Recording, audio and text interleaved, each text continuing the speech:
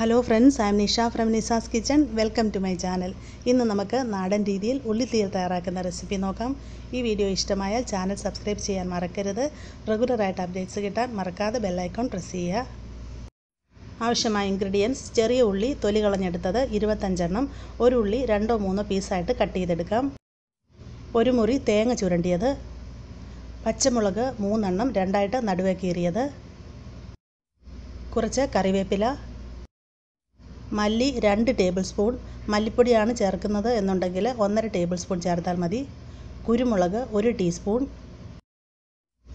വറ്റൽമുളക് 6-7 എണ്ണം, വറ്റൽമുളകിൻ്റെ എണ്ണം ഓരോരുത്തരുടെ എരിവിനനുസരിച്ച് കൂട്ടാം, മഞ്ഞൾപ്പൊടി 1/4 ടീസ്പൂൺ, പെരിഞ്ജീരകം 1/4 ടീസ്പൂൺ, കായത്തിൻ്റെ പൊടി 1/4 ടീസ്പൂൺ, വറുത്ത് പൊടിച്ച ഉലുവ 1/4 ടീസ്പൂൺ, വാളൻപുളി ഒരു ചെറുനാരങ്ങ വലിപ്പത്തിൽ, ഇത് കുറച്ച് സമയം വെള്ളത്തിൽ സോക്ക് ചെയ്ത് വെച്ച ശേഷം പിഴിഞ്ഞ് അതിൻ്റെ ജ്യൂസ് എടുക്കണം, കടുക് 1 ടീസ്പൂൺ, ഉപ്പ് ആവശ്യത്തിന്, വെളിച്ചെണ്ണ ആവശ്യത്തിന്. ഇനി പ്രിപ്പറേഷൻ നോക്കാം. ആദ്യമായിട്ട് നമുക്ക് അരപ്പിനുള്ള തേങ്ങ ഒന്ന് ഫ്രൈ ചെയ്തെടുക്കാം. അതിനായിട്ട് നോൺ സ്റ്റിക്കിൻ്റെ ഒരു പാൻ അടുപ്പിൽ വെച്ചിട്ടുണ്ട്. ഇതിലോട്ട് നമ്മൾ ചുരണ്ടി വെച്ചിരിക്കുന്ന തേങ്ങ ഇട്ട് കൊടുക്കാം. ഏത് തരം തീയലിനാണെങ്കിലും നമ്മൾ തേങ്ങ ചുരണ്ടുമ്പോൾ ഇതുപോലെ വളരെ പൊടിയായിട്ട് വേണം ചുരണ്ടിയെടുക്കാൻ. എന്നാലേ നമ്മൾ തേങ്ങ ഫ്രൈ ചെയ്യുമ്പോൾ എല്ലാ വശവും ഒരുപോലെ ഫ്രൈ ആയിട്ട് കിട്ടത്തുള്ളൂ. ഇനി ഇതിലേക്ക് വറ്റൽമുളക് ചേർക്കാം, 1 ടീസ്പൂൺ കുരുമുളക് ചേർക്കാം, 1/4 ടീസ്പൂൺ പെരിഞ്ജീരകം ചേർക്കാം,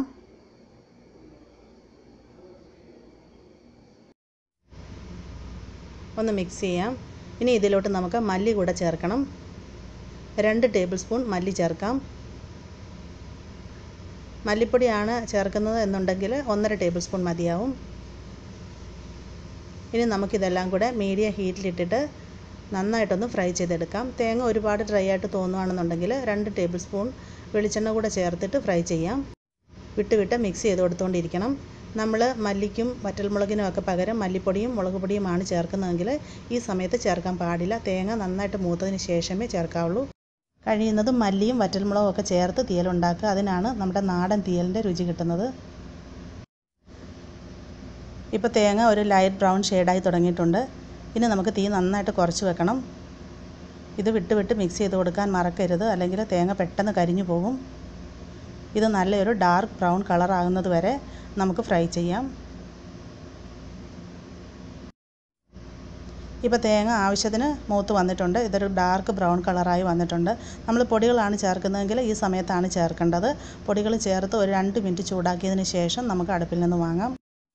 നമുക്കിതിനെ അടുപ്പിൽ നിന്ന് വാങ്ങിയ ശേഷം മറ്റൊരു പാത്രത്തിലേക്ക് മാറ്റണം. ഈ പാനിൽ തന്നെ വെച്ചിരുന്നാൽ ഇതിൻ്റെ ചൂട് കൊണ്ട് ഇത് കൂടുതൽ മൂത്ത് പോകും. നന്നായി തണുത്തതിന് ശേഷം അരച്ചെടുക്കാം. ഫ്രൈ ചെയ്തെടുത്ത തേങ്ങ നന്നായിട്ട് തണുത്തതിന് ശേഷം ഞാൻ നല്ല വെണ്ണ പോലെ അരച്ചെടുത്തിട്ടുണ്ട്. നമ്മൾ തേങ്ങ അരയ്ക്കുമ്പോൾ മാക്സിമം വെള്ളം കുറച്ച് വേണം അരച്ചെടുക്കാനായിട്ട്. അരകല്ലിലാണ് അരയ്ക്കുന്നതെങ്കിൽ നമുക്ക് ഒട്ടും വെള്ളം ചേർക്കാതെ തന്നെ അരച്ചെടുക്കാനായിട്ട് പറ്റും. ഞാനിപ്പോൾ ഇത് മിക്സിയുടെ ചെറിയ ജാറിലിട്ടിട്ടാണ് അരച്ചെടുത്തത്. അതുകൊണ്ട് ഒരു 3 ടേബിൾ സ്പൂൺ വെള്ളം ചേർക്കേണ്ടി വന്നിട്ടുണ്ട്. മാക്സിമം വെള്ളം കുറച്ച് അരച്ചെടുത്താലേ നമ്മുടെ തീയലിന് ആ നാടൻ രുചി കിട്ടത്തുള്ളൂ. ഇനി നമുക്ക് തീയലിൻ്റെ ബാക്കി പ്രിപ്പറേഷൻ നോക്കാം. ഞാനൊരു നോൺ സ്റ്റിക്കിൻ്റെ പാൻ അടുപ്പിൽ വെച്ചിട്ടുണ്ട്. ഇതിലോട്ട് 2-3 ടേബിൾ സ്പൂൺ വെളിച്ചെണ്ണ ഒഴിച്ച് കൊടുക്കാം. വെളിച്ചെണ്ണ നന്നായി ചൂടായതിന് ശേഷം ഇതിലേക്ക് 1 ടീസ്പൂൺ കടുക് ഇട്ട് കൊടുക്കാം. എപ്പോഴും നമ്മൾ കടുക് ഇടുമ്പോൾ ഓയിൽ നന്നായി ചൂടായതിന് ശേഷം മാത്രം ഇടുക. അങ്ങനെയാണെങ്കിൽ കടുക് പെട്ടെന്ന് പൊട്ടി വരും. ഇപ്പോൾ കടുക് മുഴുവനും പൊട്ടി തീർന്നിട്ടുണ്ട്. ഇതിലോട്ട് നമുക്ക് കുറച്ച് കറിവേപ്പില ഇട്ട് കൊടുക്കാം. ഇനി ഇതിലേക്ക് പച്ചമുളക് ചേർക്കാം. അരിഞ്ഞു വെച്ചിരിക്കുന്ന ചെറിയ ഉള്ളി ചേർത്ത് കൊടുക്കാം.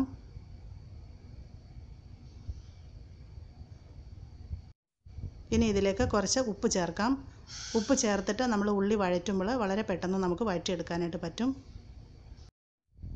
ഇനി ഇത് മീഡിയം ഹീറ്റിലിട്ടിട്ട് നന്നായിട്ടൊന്ന് വഴറ്റിയെടുക്കാം. ഒരുപാട് മൊരിയിച്ചെടുക്കേണ്ട ആവശ്യമില്ല. ഉള്ളിയെല്ലാം ഒന്ന് ട്രാൻസ്പെറൻ്റ് ആയിട്ട് വന്നാൽ മതി.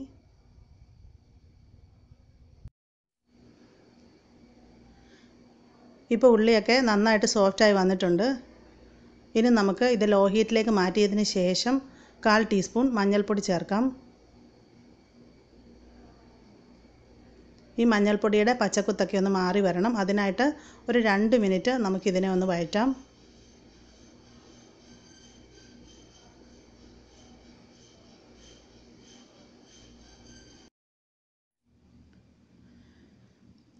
ഇപ്പോൾ മഞ്ഞൾപ്പൊടി എണ്ണയിൽ കിടന്ന് നന്നായിട്ട് മൂത്ത് വന്നിട്ടുണ്ട്. ഇനി നമുക്കിതിലോട്ട് വാളൻപുളി പിഴിഞ്ഞ വെള്ളം ചേർക്കാം. ഇത് ഏകദേശം 3/4 ഗ്ലാസ് ഉണ്ട്. ഇനി ഇതിലോട്ട് 1/4 ടീസ്പൂൺ കായത്തിൻ്റെ പൊടി ചേർക്കാം. 2 വലിയ നുള്ള് വറുത്ത് പൊടിച്ച ഉലുവ ചേർക്കാം. ഇനി ഇതിലേക്ക് കുറച്ച് ഉപ്പ് ചേർക്കാം. അധികം ചേർക്കേണ്ട ആവശ്യമില്ല. നമ്മൾ ഉള്ളി വഴറ്റുന്ന സമയത്ത് കുറച്ച് ഉപ്പ് ചേർത്തിട്ടുണ്ടായിരുന്നു. മിക്സ് ചെയ്യാം. ഇനി നമുക്കിത് നന്നായിട്ടൊന്ന് തിളച്ച് വരുന്നത് വരെ വെയിറ്റ് ചെയ്യാം.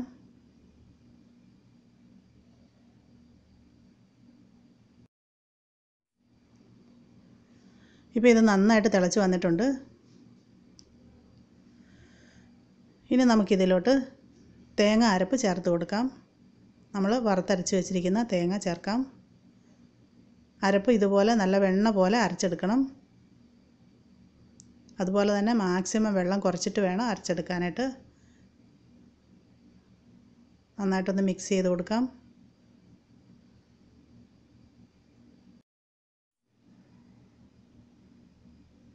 ഞാനിപ്പോൾ ഇത് നന്നായിട്ട് മിക്സ് ചെയ്തിട്ടുണ്ട്. നമുക്കിനി ഈ അരപ്പ് നന്നായിട്ടൊന്ന് തിളയ്ക്കുന്നത് വരെ വെയിറ്റ് ചെയ്യണം. ഒരുപാട് സമയം തിളപ്പിക്കേണ്ട ആവശ്യമില്ല, കാരണം വറുത്തരച്ച തേങ്ങയാണ്. ഇപ്പോൾ അരപ്പ് നന്നായിട്ട് തിളച്ച് വന്നിട്ടുണ്ട്. ഇനി ഇതിലോട്ട് നമുക്ക് വെള്ളം ചേർക്കണം. ചൂടുവെള്ളമാണ് ചേർക്കേണ്ടത്.